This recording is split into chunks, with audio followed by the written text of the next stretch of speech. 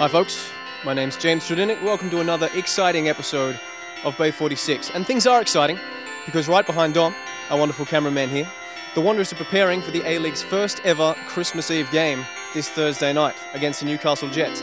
Now, seeing as the Wanderers have only one game left in 2015, now is a good time to take a look back at the story so far. The Wanderers lead the A-League, 2 points ahead of Brisbane Roar, and although our wonderful winning streak has come to an end, we're still 8 games undefeated. Sitting at the top, how good is that? Now, since we're here training, I think that we should talk about the thing that's on everyone's lips, and that is the set piece that led to Brendan Sandelab's goal against Perth. I'll talk you through it, in case you haven't seen it. It's very simple. Vidicic to Nichols, Nichols to Jamison, Jamison crosses into Sandelab, who finishes. Looks simple, but I think you'll agree, if you've seen it, that it is the most wonderful set piece that you'll see in the A-League this season, if not of all time.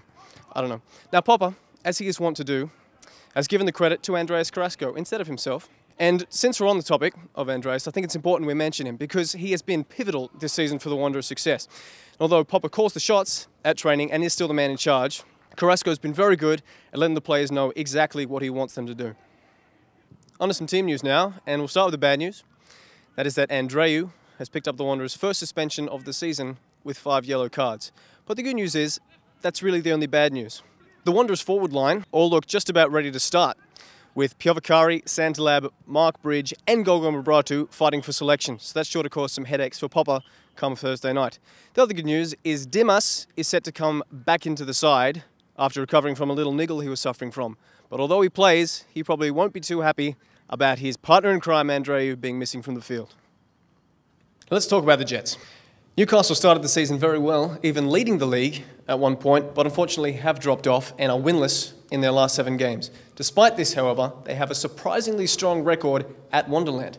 The 5 times they've played at Pertec, they've lost only once and picked up 3 points on 3 occasions, the most recent of which being last March. If the Wanderers hope to walk away with the 3 points this Thursday, they will need to be careful to avoid the Jets' hoodoo. Now, since it is Christmas, I think it's only fitting that we take a walk down Nostalgia Way and remember some of the Wanderers' most triumphant victories over recent festive seasons. Starting with number 3, and on the 23rd of December 2013, the Wanderers beat the Central Coast Mariners 2-0.